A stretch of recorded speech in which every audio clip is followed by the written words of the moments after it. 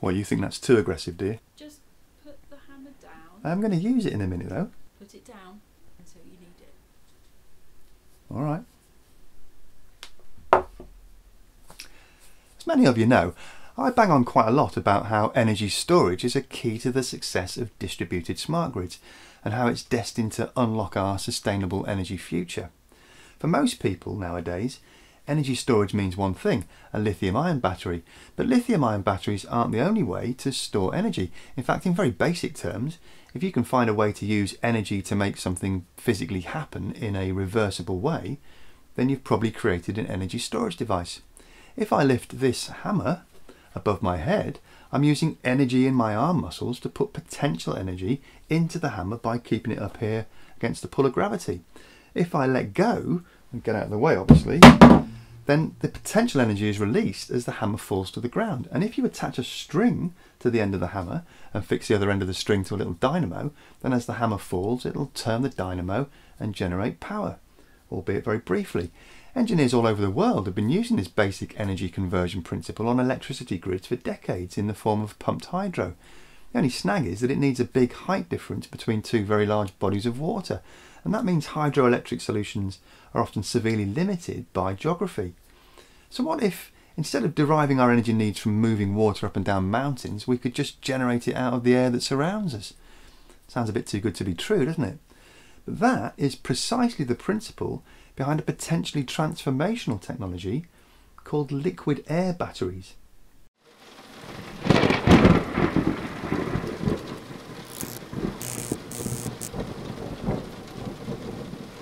Hello and welcome to Just Have a Think. If energy storage really is destined to transform our electricity grids and move us away from our dependence on fossil fuels, then it needs to satisfy a few fundamental criteria. It needs to be long duration, like 12 hours or so. It needs to deliver enough power to actually plug the gaps in the grid at peak times. It needs to be economically viable, probably needs to be scalable and adaptable. And of course, it needs to be environment and climate friendly. Energy storage systems tend to have a trade-off between duration and power. This graph shows two axes, with the vertical axis representing duration and the horizontal axis representing power. Lithium-ion batteries typically deliver their power over a period of up to 4 hours, and the largest plant currently in existence is the Tesla 100 megawatt construction down in South Australia. Lithium-ion batteries have a really good energy density and they're instantly responsive, so they're brilliant at smoothing out temporary spikes in demand. But they're still relatively expensive, and that upper limit of duration of 4 hours is generally considered to be the minimum time window of peak operations for most grids. Above lithium-ion on the graph sits a technology called flow batteries. We haven't looked at flow batteries in detail on this channel yet, but that episode is coming soon, so watch this space. Suffice to say that flow batteries can deliver their power for a longer duration, but have a lower energy density, and so currently only have capacities up to about 50 megawatts. Then up here we've got the behemoth of pumped hydro, which, as we've already seen, gets great dollops of power from huge reservoirs, easily delivering up to a gigawatt of power for a full 24-hour period if necessary, but with the very obvious limitation of location. The target space on this graph for liquid air batteries is beyond 4 hours duration with a power output above 25 megawatts, which puts them somewhere in here.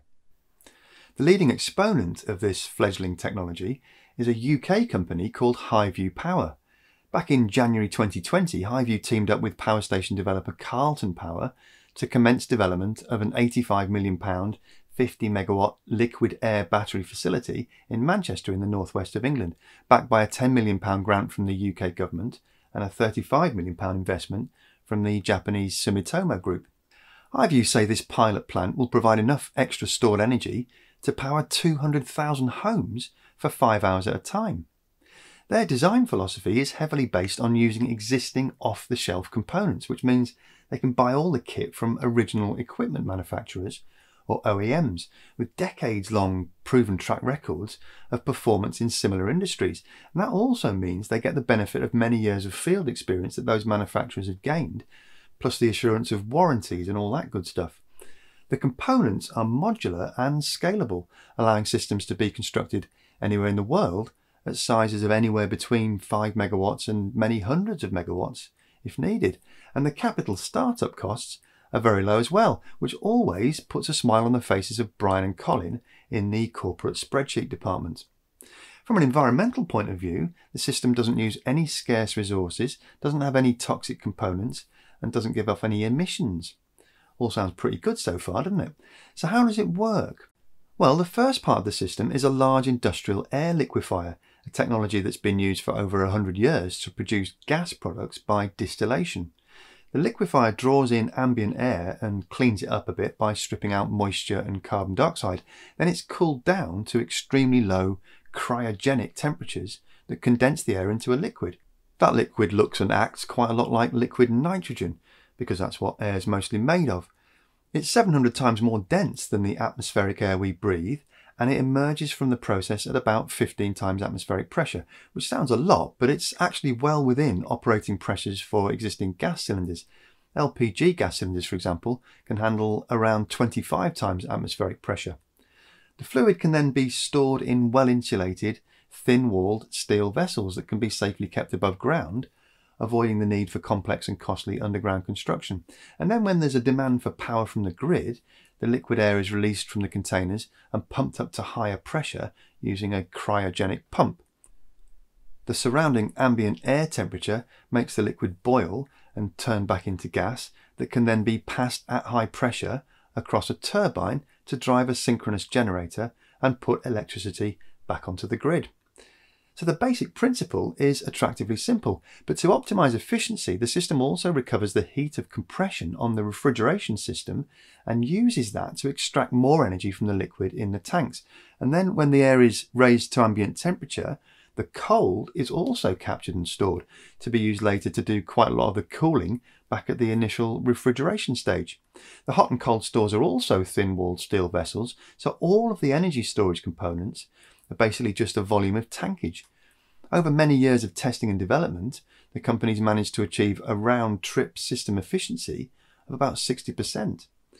So we've got three standalone system components that are completely independent from one another.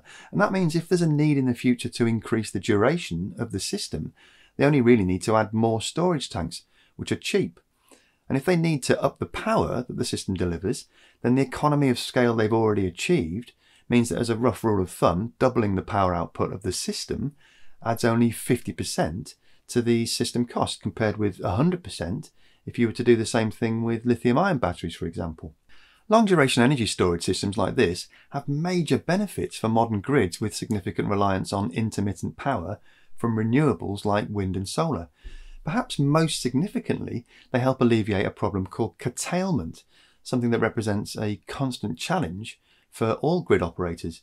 We won't dive too deeply into the technicalities here, but essentially, because electricity is the movement of electrons, then that movement has to be used to produce power at precisely the time when it's being generated.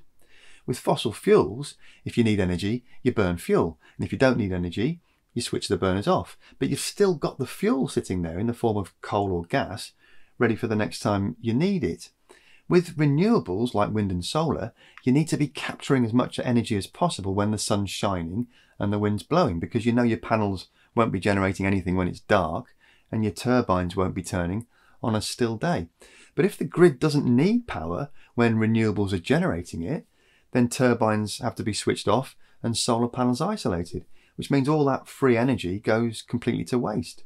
Systems like Hiveview's liquid air battery provide elegant and cheap solutions to the curtailment problem, allowing the free energy from the sun and the wind to be captured and stored for very long periods and then released whenever it's needed, for as long as it's needed, right up to 12 hours or so.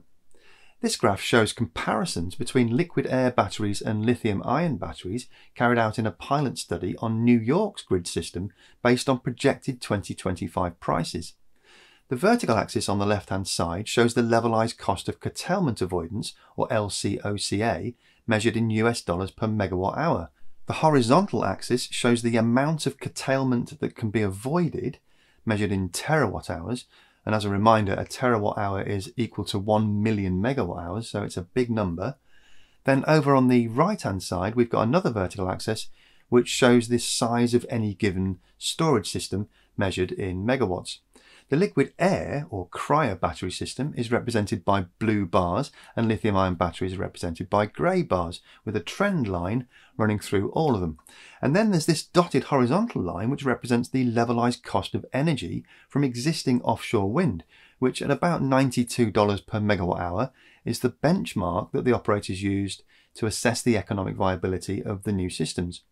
So where the trend line and the dotted lines cross is the optimal achievable return for the New York model, and that told the operators that they could deploy about 2 gigawatts of energy storage for the same net cost as offshore wind, which meant they'd avoid 1400 gigawatt hours or 1.4 terawatt hours of curtailment.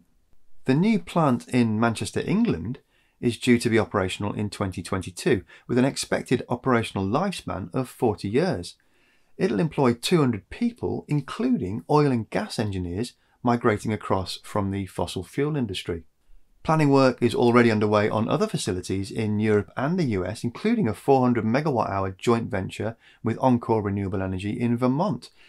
And design work is in progress on a gigawatt system capable of producing an output of 200 megawatts with a capacity of 1.2 gigawatt hours. This is inexpensive existing technology providing scalable solutions for future electricity grids that may well be dominated by renewable technologies. But it's by no means the only solution being developed, and we'll be looking carefully at the various other potential alternatives in future episodes. In the meantime though, if you've got any news or views on this particular technology, then as always, jump down to the comment section below and leave your thoughts there. That's it for this week though. A massive thank you to the channel supporters over at the Patreon page who help maintain this channel's 100% independence. You can help support and influence the channel as well by visiting www.patreon.com/justhavathink, and you can also support us for free by hitting the like button and by subscribing, both of which raise the channel's visibility with the YouTube search algorithm and ensure the messages get to more and more people each week. Dead easy to subscribe. You just need to click down there or on that icon there.